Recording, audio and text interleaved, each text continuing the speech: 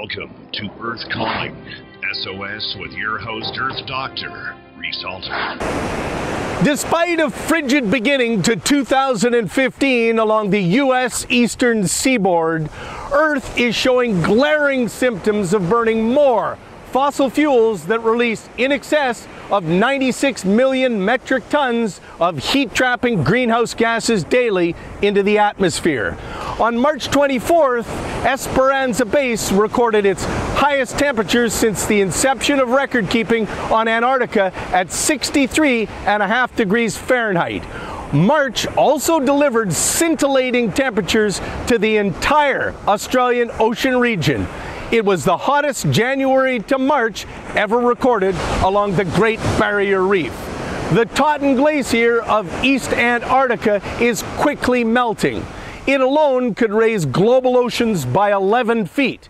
It's now losing 300 gigatons, or 180 miles by 180 miles of ice each year.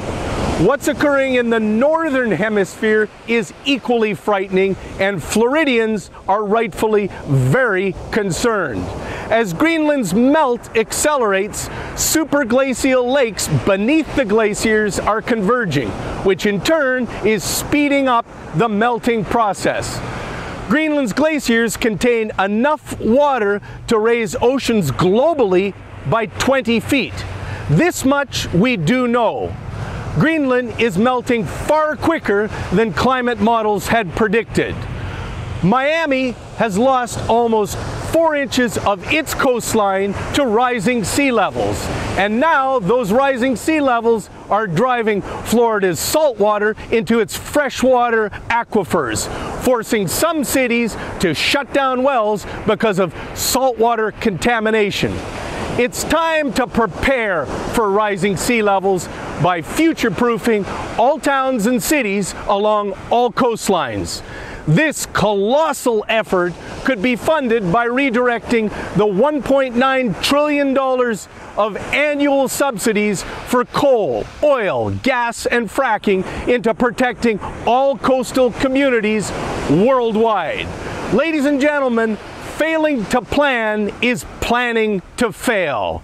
It's clearly time to save our species. Please support the Okra Project because they're making Earth Calling SOS possible.